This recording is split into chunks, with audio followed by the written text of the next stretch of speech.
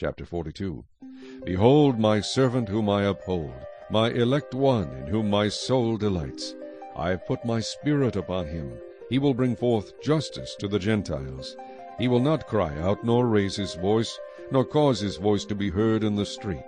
A bruised reed he will not break, and smoking flax he will not quench.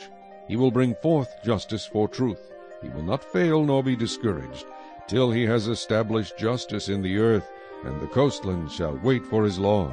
Thus says God the Lord, who created the heavens and stretched them out, who spread forth the earth and that which comes from it, who gives breath to the people on it, and spirit to those who walk on it. I, the Lord, have called you in righteousness, and will hold your hand. I will keep you, and give you as a covenant to the people, as a light to the Gentiles, to open blind eyes, to bring out prisoners from the prison, those who sit in darkness from the prison house. I am the Lord, that is my name, and my glory I will not give to another, nor my praise to carved images. Behold, the former things have come to pass, and new things I declare. Before they spring forth I tell you of them. Sing to the Lord a new song, and his praise from the ends of the earth, you who go down to the sea and all that is in it, you coastlands and you inhabitants of them. Let the wilderness and its cities lift up their voice, the villages that Kedar inhabits. Let the inhabitants of Selah sing. Let them shout from the top of the mountains. Let them give glory to the Lord, and declare his praise in the coastlands. The Lord shall go forth like a mighty man. He shall stir up his zeal like a man of war. He shall cry out, yes, shout aloud.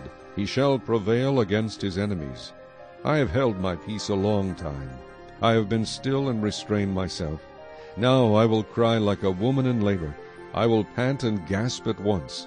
I will lay waste the mountains and hills, and dry up all their vegetation. I will make the rivers coastlands, and I will dry up the pools. I will bring the blind by a way they did not know. I will lead them in paths they have not known.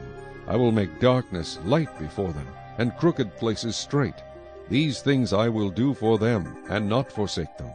They shall be turned back, they shall be greatly ashamed, who trust in carved images, who say to the molded images, you are gods. Hear, you deaf, and look, you blind, that you may see. Who is blind but my servant, or deaf as my messenger whom I send? Who is blind as he who is perfect, and blind as the Lord's servant? Seeing many things, but you do not observe, opening the ears, but he does not hear. The Lord is well pleased for his righteousness' sake. He will exalt the law, and make it honorable. But this is a people robbed and plundered. All of them are snared in holes, and they are hidden in prison houses. They are for prey, and no one delivers, for plunder, and no one says, restore. Who among you will give ear to this? Who will listen and hear for the time to come? Who gave Jacob for plunder, and Israel to the robbers? Was it not the Lord, he against whom we have sinned? For they would not walk in his ways, nor were they obedient to his law. Therefore he has poured on him the fury of his anger, and the strength of battle.